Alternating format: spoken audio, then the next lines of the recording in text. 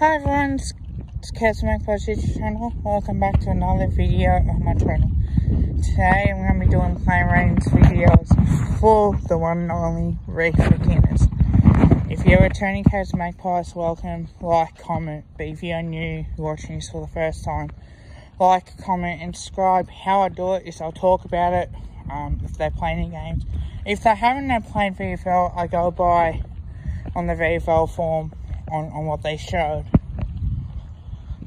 And if I saw much of it as well. Now, I think with Reef, got really well in the draft with him.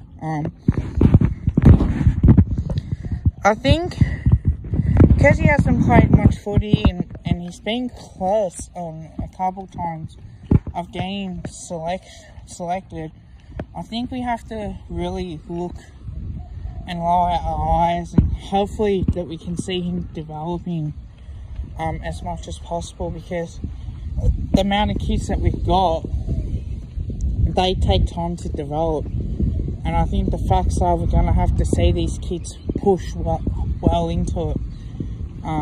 Season 2021 always comes to an end. We'll have to wait and see with that. But I still think that we got enough games in the VFL to see enough of him. I think he's been alright,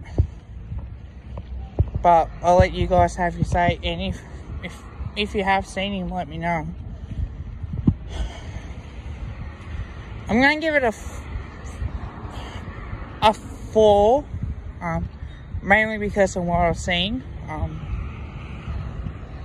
Don't know if he'll play AFL level next year, but that's a possibility.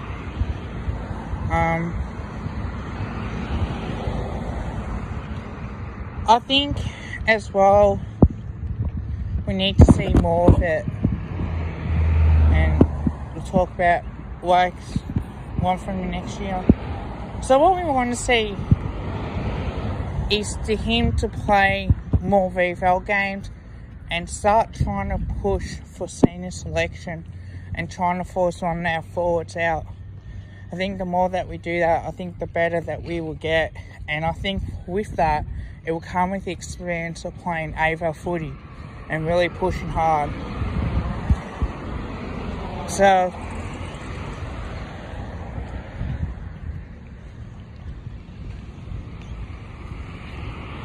that's what I see. Until then, who knows?